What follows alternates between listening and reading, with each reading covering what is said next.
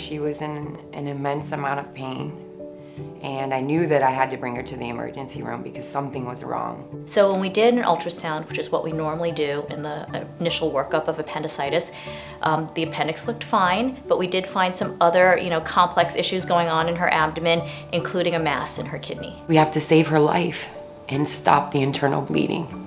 Once we found out that it was not appendicitis, then the next person that we usually communicate with is the surgeon. We go over the imaging with them, and then at that point the hematologist and the oncologist get involved in the treatment plan. He took her to the operating room and found that she had Wilms tumor, which is also known as nephroblastoma.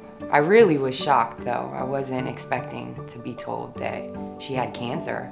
My life stopped. It was just devastating blow to the family. It really was.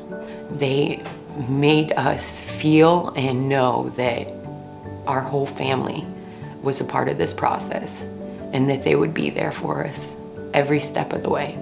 They've given us every bit of information, every bit of hope that we need. Sometimes there's nothing as real as actually seeing it. You can be told and you can imagine, you have all these images in your head, but it's not until you actually review the images it kind of hits home and you can then process, what's going on, and then we're there. They took the time to explain to me exactly what I was looking at, what I was seeing and what they were seeing and what they wanted to see and what they were going to do about it. All we do is read pediatric imaging all day long. That's what we're trained to do. That's what our passion is. Dr. Kramer comes in to talk about Giselle. We review the images and, she catches me up on what she's doing and, how she's doing. And, it's really nice. We give them the facts, but we also provide hope, because there is hope, and that it's not going to be easy, but, we're going to get them through it. The support that they've shown my family is second to none. Dr. Kramer is a lifesaver. They all are. But she holds me so gently in this process. I love her. It's more than a friend. She takes care of my daughter and me. We all provide that reassurance as a team that they feel that we're their rock, we're their backup. We're going to catch them if they fall. We're so blessed that when we needed it, this place was here.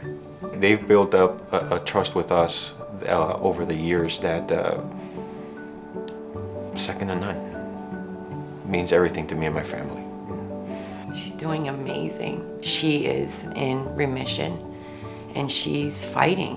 Where we are today to where we were 2 years ago when this all started is it's such a huge step forward, and I love Joe DiMaggio for that. We're so grateful that they've come to us, that they've chosen us, that they've entrusted us with her care. I think everyone that works here walks through that door and suddenly, you feel like, you can change the world.